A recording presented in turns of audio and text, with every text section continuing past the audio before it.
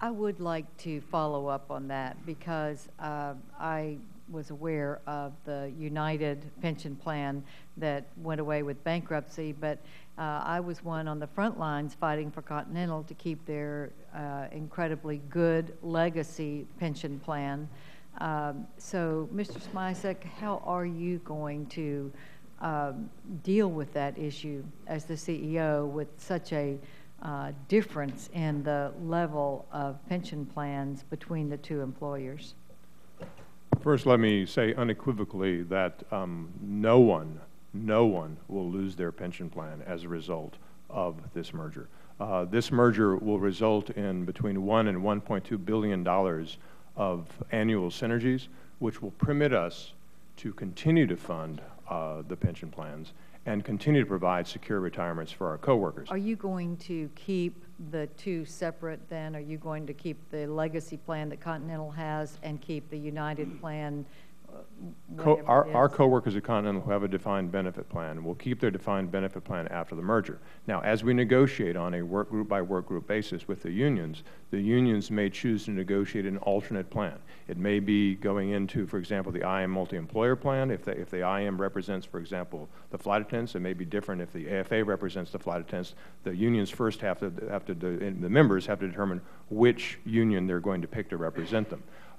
Some work groups may choose to freeze their defined benefit plan and then going forward for the future, for future service credit, have a defined contribution plan. For example, our pilots have done that already. They froze their defined benefit pension plan. They kept all the benefits they had under that. And then going forward for their service credit, we make contributions to their defined contribution plan. Last year, Senator, we lost $282 million at Continental, but we put $283 million into our employees' retirement plans. Let me ask you, Mr. Smisek, tell me what the future of Houston is going to be in this merger, both the employee base as well as the hub system. Senator, I believe that the future of Houston will be brighter with this merger than it would have been had Continental stood alone. Because as I said earlier, we are eking out a hand-to-mouth existence. And the hub is a very potent hub, very strong hub for us, a good hub, good flows into Latin America.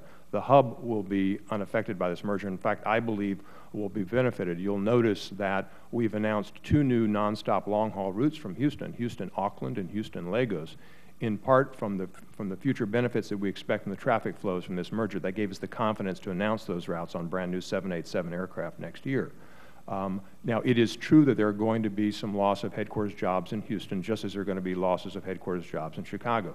But that's in any merger, and that's unavoidable. You can't have 2 CFOs, and you can't have 2 general counsels, et cetera. You can't have 2 CEOs.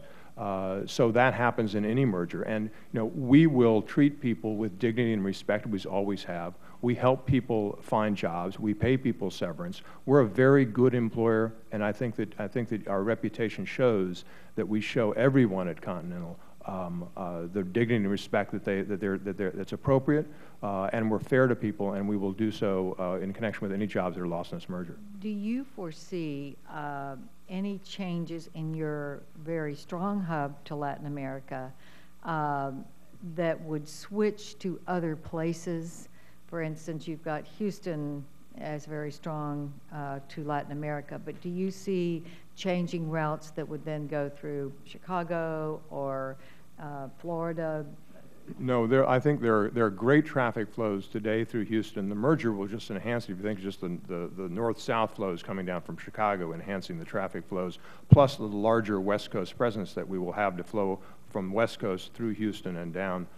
It will also permit us to have nonstop routes we haven't had before, such as Houston-Auckland and Houston-Lagos that we've announced, which are very expensive routes for us to do. Those are brand new 787, very expensive aircraft. But with the combined traffic flows that we anticipate from this merger, we're confident they'll be successful. A last question in this round, Mr. McKenzie. Tell me what would, we have foreign carriers clearly that are subsidized, which have made it very difficult for American carriers to compete effectively. I think that has been part of problems that American Airlines have faced, among others. But what do you see causing your scenario where the low-cost carriers are more effective because they have lower costs than the big carriers?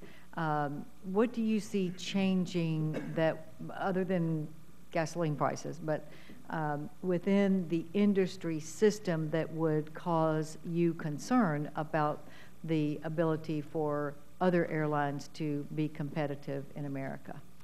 Historically, the number one barrier to competition from the low-cost carrier standpoint has been an operating barrier, access to gates, access to facilities. And so, you know, if I put my, my consumer hat on and look, from a consumer perspective, what is it, it would simply be more access. The one thing I'll say, though, is whereas the industry is in the 7th inning of sort of a transformation, I would say Southwest is probably in the 4th or 5th inning of its ultimate end game.